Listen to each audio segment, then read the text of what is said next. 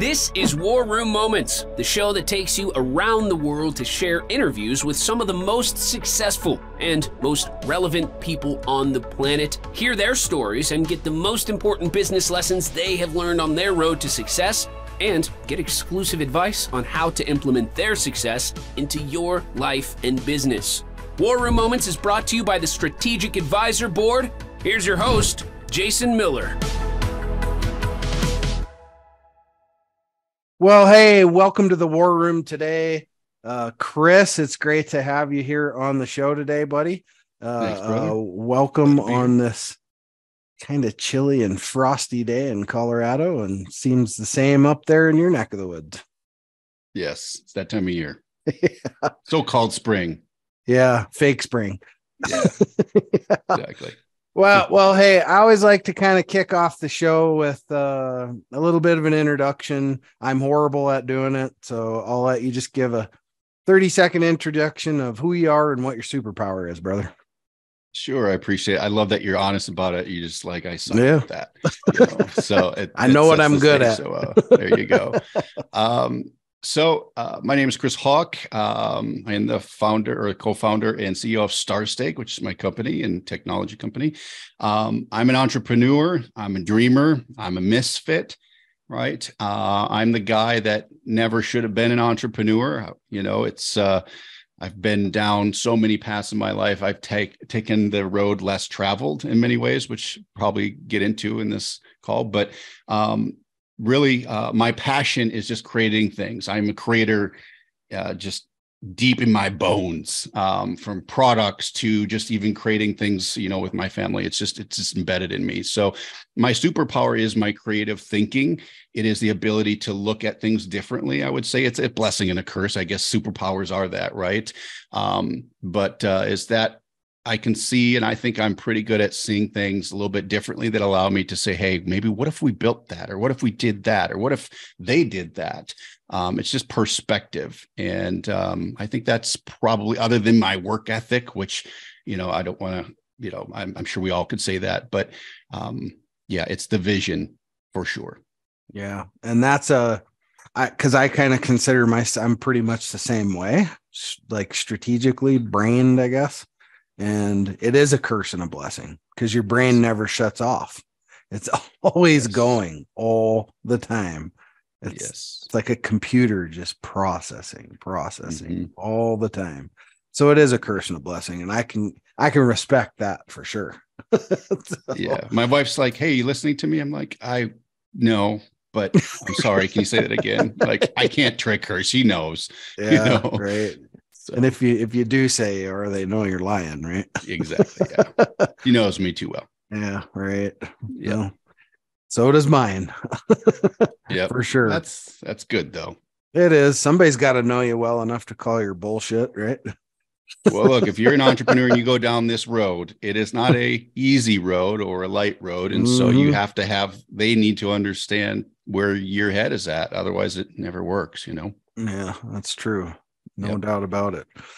Well, yeah. I kind of like to kick the show off and ask the question of, did you come from a family of entrepreneurs or professionals? What was that like for you growing up, I guess?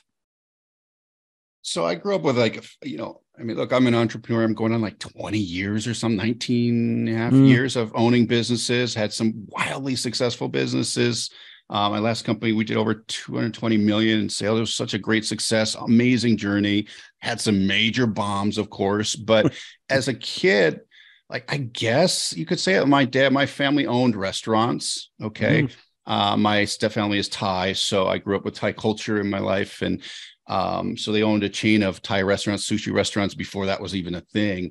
So I guess you could say they were entrepreneurial. My dad worked like 3 jobs. He worked for the airline for 30 years, which didn't pay much back then, but it allowed us to travel for free. And then he would work overnights, and then, you know, he managed these restaurants. So yeah, I mean, I grew up in the restaurant business as seeing from an owner side, right? Like, somebody doesn't show up, you go in. You know, something breaks down, you fix it. Like, I saw that side of business early because I was always there with my dad. I was side by side. He was fixing, you know, air ducts to, you know, whatever, plumbing. You know, he was always fixing something. And I think a lot of his problem solving kind of bled into me in a way. Like he always found a way to fix something. Like if there was a problem, he fixed it. Otherwise it didn't get fixed. Right. So I definitely see that quality in myself. But I also saw the ugly, and it was funny when I got older after high school, they asked me, "Hey, Chris, do you want to take over the restaurant business?" And I said, no, like, I just really, honestly, I didn't want that obligation. I didn't, because I saw the turmoil that it caused in my family, the fighting between parents, of like, you look, it's your kid, your restaurant, your business it's like your child. And I saw the conflict that came from that. And I never wanted that. But lo and behold, did I end up being an entrepreneur later on in life. But yeah, I guess you could say there was that entrepreneurial spirit in my family, but it was only from one side. It wasn't like, coming from a legacy of like Steve Jobs or something like that. It was just, they were hardworking, middle class, middle of America workers. And I think that kind of gave me the bug early without me even knowing it. Yeah. And that's a tough business. I mean, the restaurant business in itself, that's a rough business. I mean, margins are thin. I don't think most people, when they go into a restaurant and eat, understand why a meal is $26, right? Or whatever the case, why prices went up so crazy during COVID or any of that stuff, because the margins were already razor thin already. So it is tough.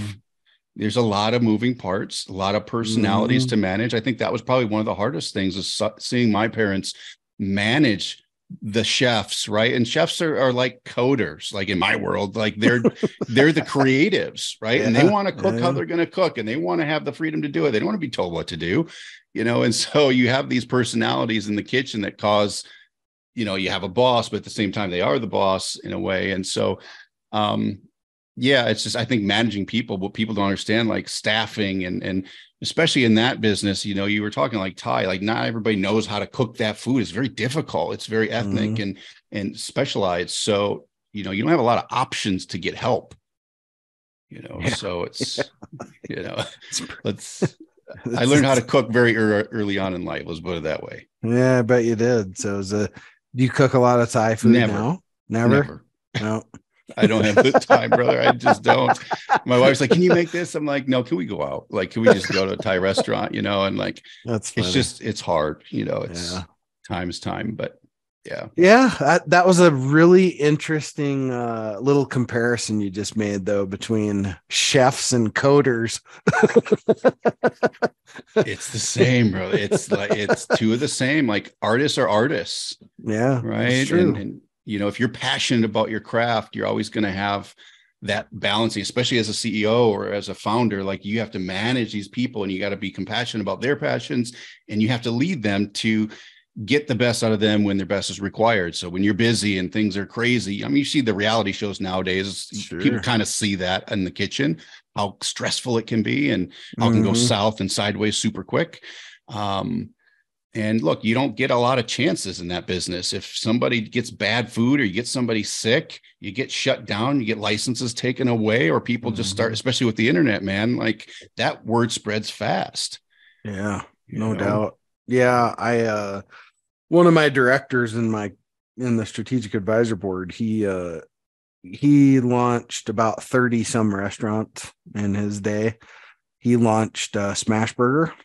The CEO of Smash Burger used to work for him, and you even take one of them kind of chains, and he said it's just that's why he looks at all of our clients' P&Ls, because he's just so good at it, right? I mean, he will just give you a lobotomy of a P&L. I mean, he'll break down every penny and tell you exactly where you can shave margin, all this kind of stuff. So that's just a rough place to be. And I think that's why,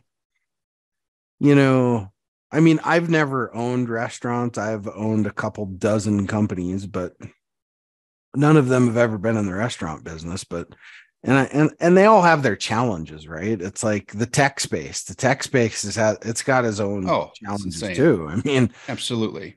Just trying to stay with forget ahead, just trying to stay with it. I can't even imagine. I mean, the probabilities of success in the tech space are very low because of the nature of technology, the cost of technology to build it, and what's required, the different pieces now, especially you get into Web3, like what we're doing.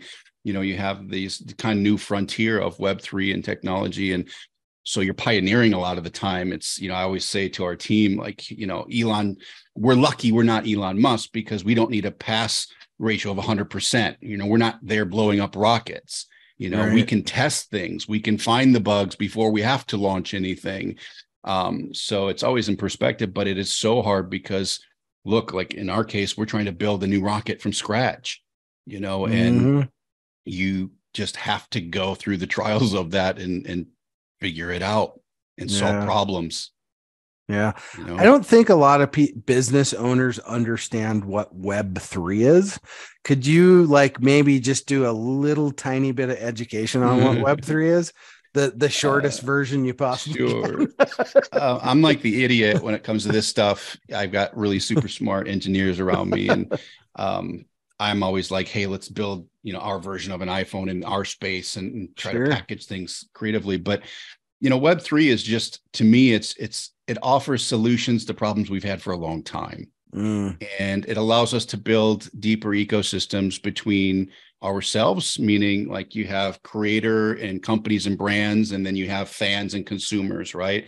It allows us to connect in new ways. That's really how I would look at it. Like Web 2 is all about publishing, right? It's about putting out your voice, interacting socially, whether that be social media or all the publishing platforms, blogs, and so forth. YouTube is a prime example. That's very Web 2. Web 3, however, starts to now bridge us into this interaction where now it's not just your audience watching you, it's your audience participating with you. They're like becoming part of that channel. Right? Because look, I mean, if you look at it now, every YouTube channel that's anything, they'll say, hey, make sure you like and subscribe and follow and hit that silly bell, do the dishes, give me your liver, whatever, right? It's like they're doing everything they can to connect with their audience, but they're very limited just based on technology. And also because these platforms own you. I mean, let's face it, like they control everything, and that's just their business model. Like that's the space, like power to them. That's where they came from. That's where they went. But as creators now who have the power as far as the content and the attention, right now it's like, okay, where does Web3 create opportunities for the people that are the stars, right? These YouTubers with millions of views bigger than TV networks, they don't control those networks. YouTube shuts them off. They lose their community immediately, right? And it causes some serious problems because now, we just did some studies and we are finding so many creators getting burnout. And it's because they really do their best to create this amazing production value in society, and whether that be their content or product, business, whatever. But now they're not being seen. Like the algorithms are shutting down their views. So they're like literally people with millions of subscribers are getting like 30,000 views, which it's ridiculous. So like they do all this hard work and they can't even get their message out anymore. And of course that affects how they monetize their thing, their craft.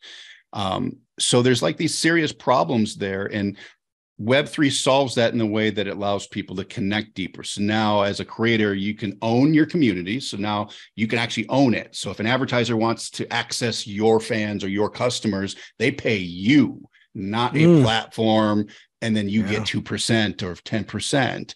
Okay, so that ownership piece now is available, and it's the ability for creators or brands or companies to build an entire economy, not just like, hey, here's a product on my Shopify store, and I'm going to offer you this, like literally from your own currency to your own access to your own loyalty clubs, like all these things now. And now your fans or customers can have a piece or a stake in you. And just think about that, right? Like our biggest threat, you, me, all us watching this, business owners, it's disruption. Our biggest threat is disruption, right? Like we don't own our communities out there in social media, and anybody can come in there if they're the highest bidder and get access to them, right? So we're always fighting to keep our customers.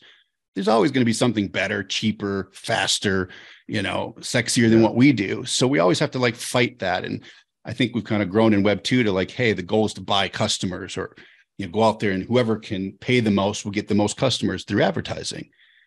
we shouldn't be trying to purchase or buy customers. We should try to buy loyalty. And to buy loyalty, you need to buy relationships, right? You need to spend money to build relationships, not just to do more ads, to get more clicks, to try to get that next customer, because somebody's right behind you about to take that customer away from you, even though you got them. So it's a shift of saying, hey, the only thing you really own in this world and business are customers for life, as Dan Kennedy would say it. Yeah. Is loyalty. Yeah, that's true, though. When you think about, a lot of people spend a ton of money, right, trying to acquire a client once, but then they drop the ball right after that. They make them a client once and they don't make them a reoccurring client over and over and over again. That's that's an uphill battle, right? You'll never win. Fight that. You can't win that. You'll never win. I always go back to, these kind of conversations. I always go back to my dad when I was a kid, because I grew up on a farm, right? And every year the seed guy would stop out, and sit at the table and they'd have a cup of coffee, and he knew everything about our football games and all that. He knew the family, the seed guy, right? So did the insurance guy. So did the chemical guy. So did all of them. They all knew. When they sat down, they knew us as a family. And then there was never any question of loyalty from my dad. It was like, here's a check. See you next year. Right. And then the next year they knew all the stuff that happened that year. Right. So it's like, there's something to be said about, heck, a lot of people nowadays, they don't even know if they have kids or anything. Right? It's like none of that. It's so impersonal. And I know I take a lot of time to really get to know the people that we work with. I mean, you should do that, right? Because that's how you embed that loyalty. That's how, when you ask for something in return, you get it. No questions asked, right? And be a giver. Give, right? And I've always been that way, because one of my golden rules is give value for as long as it takes. Yeah, I mean, that's always like a cornerstone. You could never, loyalty doesn't come from a series of transactions or social posts.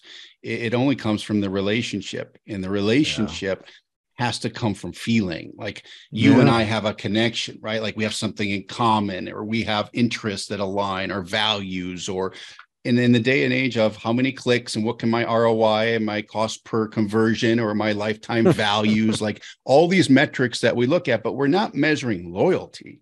We're not measuring the relationship or putting value on it anyway. Okay. Maybe we're assuming, because if you look at loyalty programs, I mean, look, we go to Starbucks, they have a loyalty program. We buy so many coffees, you get points or something and you get more coffee. Right. There's no relationship with that. That's not loyalty.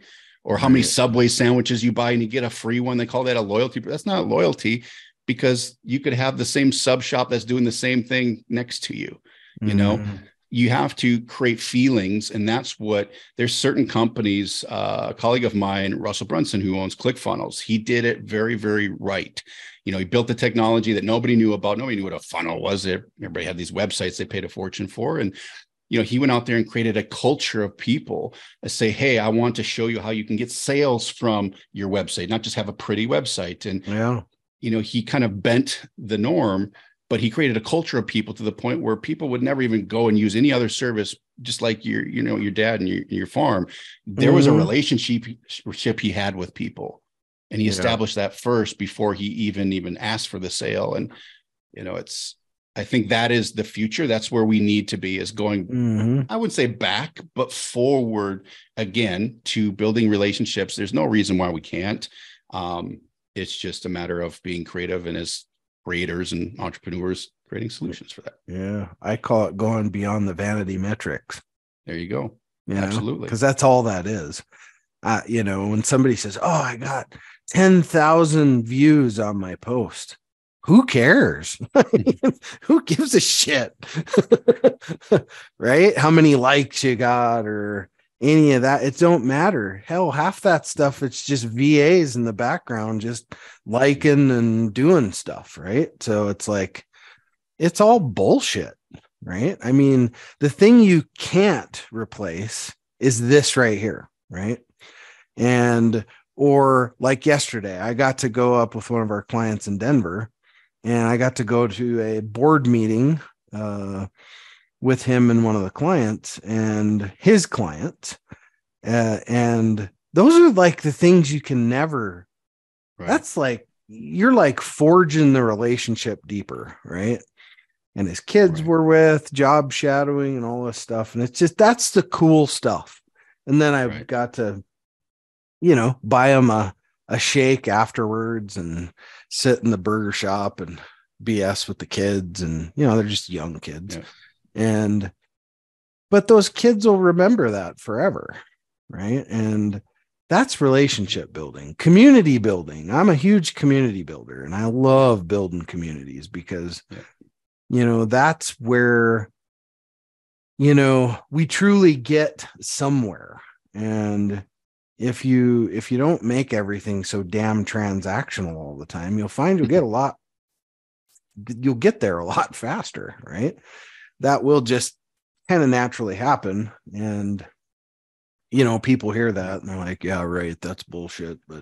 But there's a lot of truth in it. It's still hard. It's not easy, but it's doable for sure. But anyway, let's revert back just a touch to you coming up through business, and, how did you find yourself, getting here to this space you're in now? How did I get here? I couldn't say. It's funny. After high school, man, I was like not the college kid. I didn't want to go to college. So I actually moved to Asia, and I was a kickboxer professionally. I was doing Muay Thai before like the UFC is what it is. And so I was training because I just wanted to be like, I grew up with Schwarzenegger and Van Damme and all those guys. Like, those were my idols, And so I was like, I'm going to go live the rough life, the fighter life. And so I did that. And lived in Thailand for several years. And then I was like, oh man, this is gonna be tough when I'm 50. Like, how do I do this? And there was no money in it back then. There was no like, I'm gonna win a title or something. And so I ended up moving back to the States and studying law at the University of Minnesota. I wanted to be an investigator in the FBI. So I studied that, and 9/11 hit, and I got a job offer from Homeland Security my junior year in college. So I dropped out temporarily from that, and I took the job.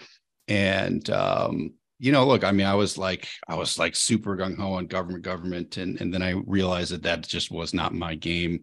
Like, I respect it in a way, but it just wasn't for me. And that's where I was like, man, if I'm working this hard, I need to be around more successful people. So I moved to Florida, to Boca Raton, Florida, and became a financial guy. And I was like, if I'm just going to work with other people that know how to make money, maybe I'll figure it out. I'll learn something. And so I did that, and absolutely hated it. Like, that whole industry, the finance industry, was just not, I didn't like the man I was becoming. If you know the stock world and commodity world, you know what I'm talking about. It was just very ugly, but it gave me sales skills. Like, I look back and like, thank goodness I did that, because it gave me the thick skin for sales and, so forth. So at that point I was like schlepping, and I was making good money, but I was like, if I'm going to work this hard, I might as well work for myself. And that's how I kind of got into the entrepreneur. Because remember, I was like fighting against it because I didn't want the restaurant business, and I associated being a business owner with restaurant drama and problems. So I avoided it until I was like, man, I could be pretty good at it. And I just happened, man, to get lucky in a way, right time, right place. I got into Google early when it was like kind of like printing money.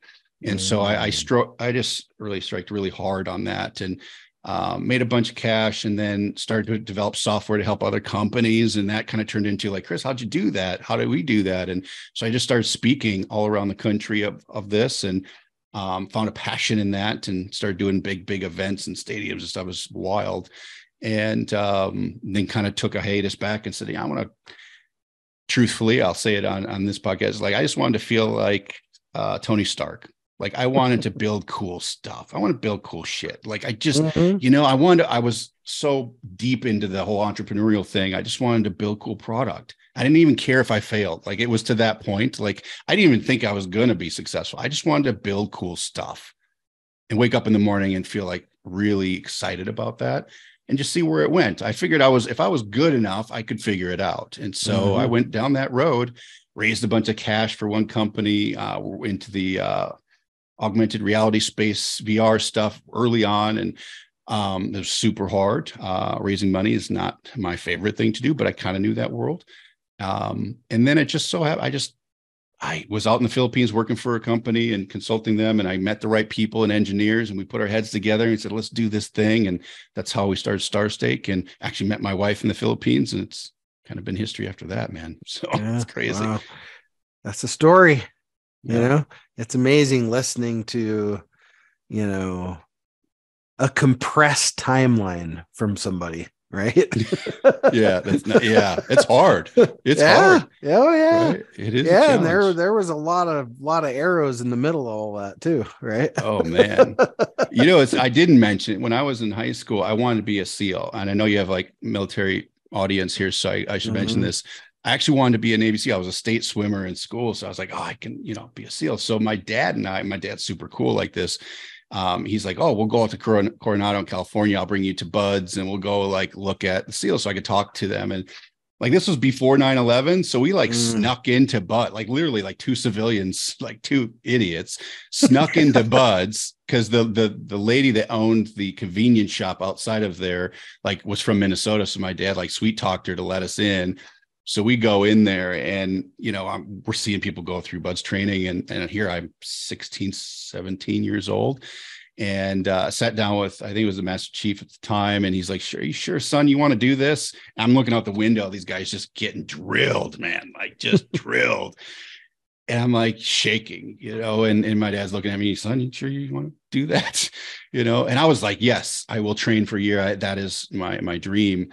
And ended up not doing. I ended up going to Thailand and kickboxing. But funny thing is, when I got there, I ended up training with a SEAL team that was stationed in Pattaya, Thailand. So it was really cool. I got to kind of be part of that culture without being in it, and hear their stories a bit. And it was pretty cool, man. So it's funny how that works. Yeah. Well, hey, I spent 23 years in, and I always tell people that service comes in a lot of ways, right? And a lot of ways. And we all serve in some form or fashion, no matter what. So, and yeah, so, Navy SEAL, not Navy SEAL. We all have our own way of giving back to our communities or our country or whatever it is. So, I always tell entrepreneurs, thank you for your service, because, man, it's just as freaking important, right? If we didn't have entrepreneurs and business owners, right, where would we be today? It'd be a pretty different looking world, right? Pretty boring world. Pretty boring, still right? Drawing on cave walls if that were the case. Yeah, probably. We probably would be. It'd be a bunch of monkeys. Yeah, right. For sure. Well, hey, we really got pretty deep there and kind of shot over time here, but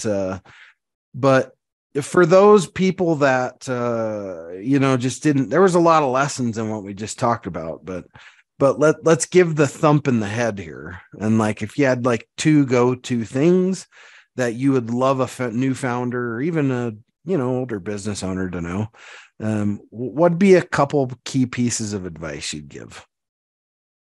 I think self-confidence is everything, because it's going to get ugly. Yeah. It's going to get deep. It's going to get muddy. It's going to get hard. It's going to push you beyond anything you've ever done before. And I only say that because I've lost everything in my life a few times. And you just got to have that unwavering confidence in yourself to pick yourself up and say you're good enough. And that's the challenge that I dealt with, was like, oh, maybe I'm not good enough to do this. Maybe I'm not good enough to make this work out. And for your family, for your wife, for your kids, for your friend, like for you have to have that undying belief that you are good enough. Otherwise, you have no business in this business. Like that is a skill, that self-talk, that overcoming people saying, hey, you still doing that internet thing? I used to get asked that all the time. Still doing that internet thing? You're right. Like, people put doubts in your head, or now you have unfortunately social media that will put doubts in your head, or you'll compare yourself sometimes to others that are successful. And for some reason, we've kind of glorified entrepreneurship in a way, right? It's sexy, it's cool to be an entrepreneur, but what they don't see is the tough stuff, right? Like the depression and the hardship and the losing things and the risking everything, because you have to risk failure. But you have to have, first and foremost, for everyone else around you, the belief that you can do it. That would be the first thing, because without that, you're crushed. Everything will crush you. Second is never to be overly, this is a lesson I learned, is never be overly romantic about an idea or a concept or a business product, right? Sometimes we get hung up on wishful thinking. I know I heard that from Elon a while back, is, that's one of the biggest mistakes you can make, is be wishful thinking, like, oh, it's just going to work out. It'll all work out. Well, look, if the probabilities aren't there, if the math doesn't check out, like, you got to learn to cut it, right? Like, if it's just not working, cut it loose. Don't be so overly romantic about ideas to where it brings you down in a sinking ship. Pivot, do whatever you have to do to make the adjustments and be okay with it. Like, don't have the ego and be like, I have to be right, otherwise I'm worthless.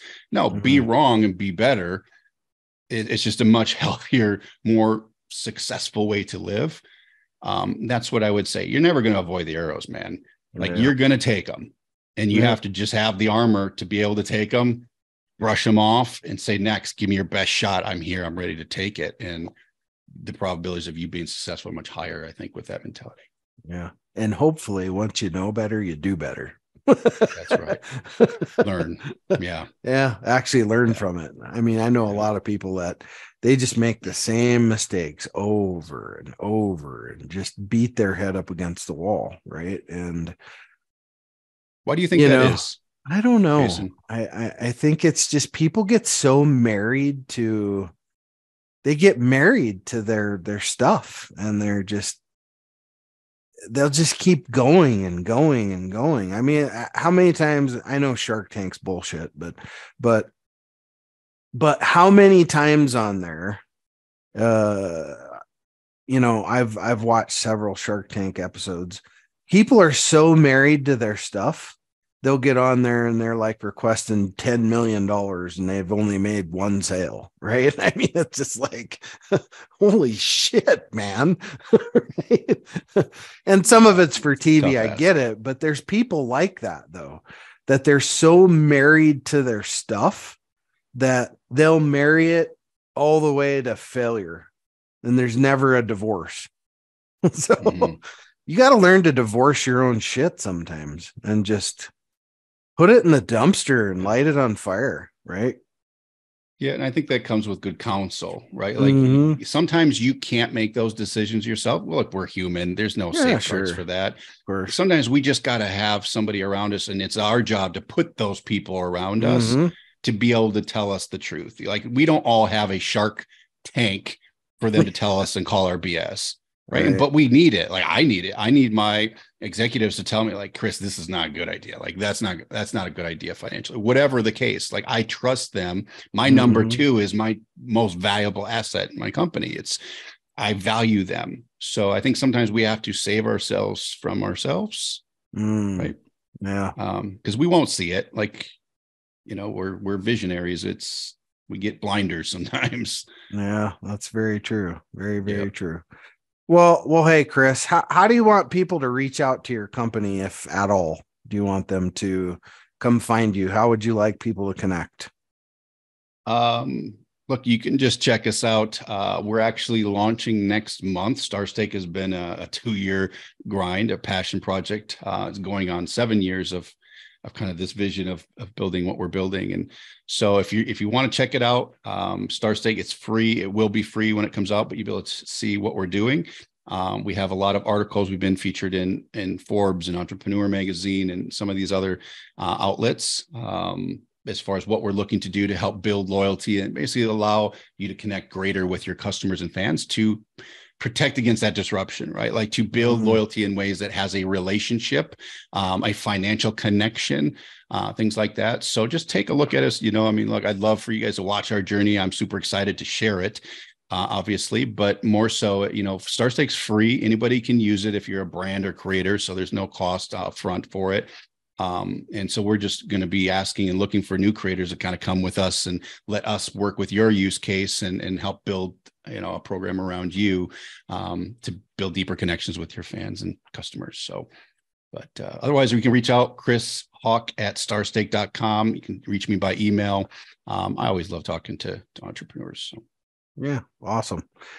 Well, great. We'll kind of wrapping this thing up. Here's the grand finale for the $1 million question, right? And that is, Chris, I mean, if you could have had anybody here today, any point in time, dead or alive, doesn't matter, who would have you loved to have here with us to either listen in or maybe even, chime in, and why them?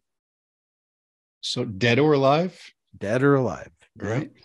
I think it's kind of a selfish thing, more so than anything. I think, having someone like Napoleon Hill, like that's how I got started as an entrepreneur. I read, Think and Grow Rich, but he was around before social media. We never got to know the guy. He's been kind of a cornerstone for me, and I know a lot of people, but I would love to just, like, if he was here, I'd just shut up. I would never even talk, because I would just cash in on the knowledge of somebody who never had social media or like podcasts, for example, to get their voice out. But somebody like that, and just to shut up, like I said, and just listen, and you read all the books in the world, but like, who's the man behind the man?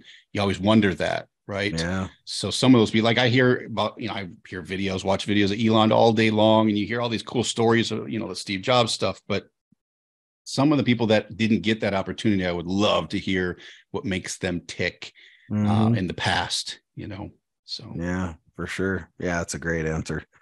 Great answer for sure. And there's not a wrong one anyway. Right.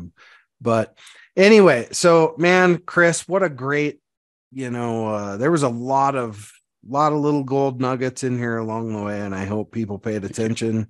And, I always say we all have the same 168 hours a week. Thanks for stopping by for 43. We blew over time a little bit, but that's what happens when you have a good conversation. So, thank you for your time and coming on the show. Thanks, brother. I appreciate it. Anything you need, just give me a holler. Always good to chat. Yeah. We need to do a after launch podcast. Yeah. Wouldn't that be fun? Like a year from now, where you are now with the new company. So anyway, yes. Awesome. Well, best of luck. And man, just the little bit I know you're going to go out and crush it for sure. Appreciate it, brother. All right. Cheers. Thanks, man. Bye-bye. Thanks for listening to War Room Moments with your host, Jason Miller. Please leave your feedback and visit strategicadvisorboard.com to get the latest and greatest business advisement on the planet. Follow us on social media for updates, and we'll see you on the next episode.